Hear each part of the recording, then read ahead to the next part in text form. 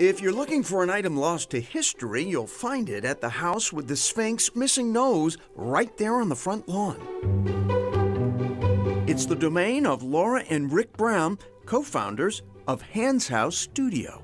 Laura and I both are trained sculptors, and we've been creative partners for 50 years. Well, Handshouse is a nonprofit educational organization, but primarily what we do is replicate large historic objects. Their projects range from this period-accurate Trojan horse to this functioning 18th century human crane. If you replicate a historic object and then you follow the same path of the original makers using the same tools, the same technologies, you can uncover history and culture that often you can't find in any other way.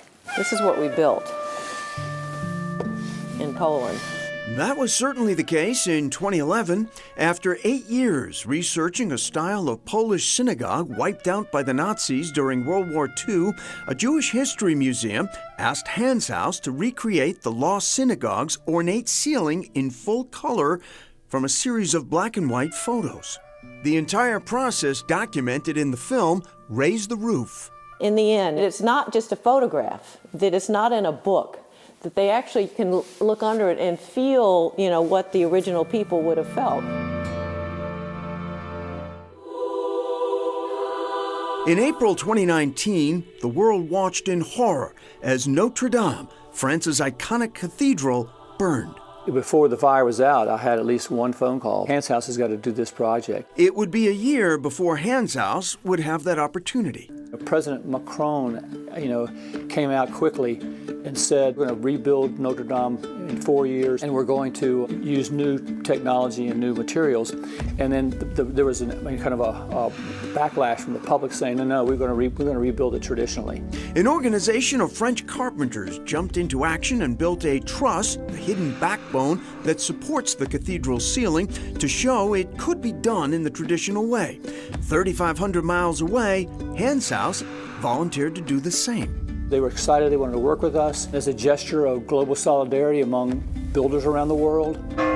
The first domino had fallen, and builders from across the U.S. were united in Washington, putting 800-year-old tools to use.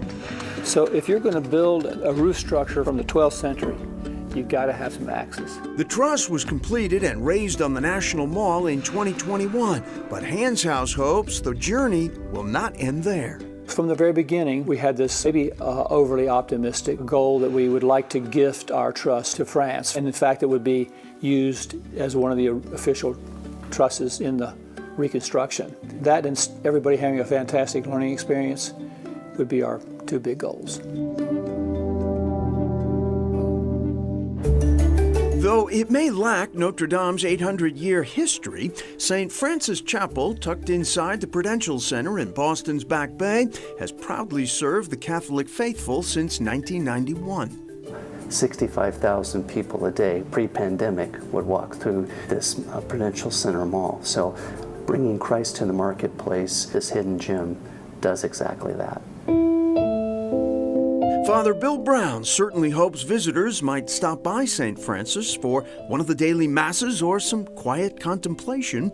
But in 2017, the chapel acquired another reason to visit in the form of 3 first-class relics. So first-class relic would be something that really was from the body of what we call saints. A piece of hair, it can be a bone, anything that reminds us of what they did. People of a certain age might recognize the first relic, gray hairs from St. John Paul II, who made a historic visit to Boston in 1979, early in his papacy. Less well-known are Saints Faustina Kowalska and Maximilian Kolbe. The latter, whose hair is displayed here, was a Catholic priest. Imprisoned at Auschwitz for his anti-Nazi views, he volunteered to die to save another prisoner.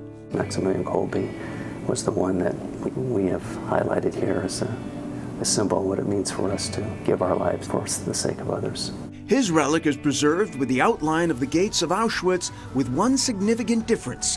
While the original gates read, "Work makes you free," Maximilian Kolbe says, no, the truth makes you free. And nice tradition each year, St. Francis Chapel before the marathon, the Sunday before the marathon.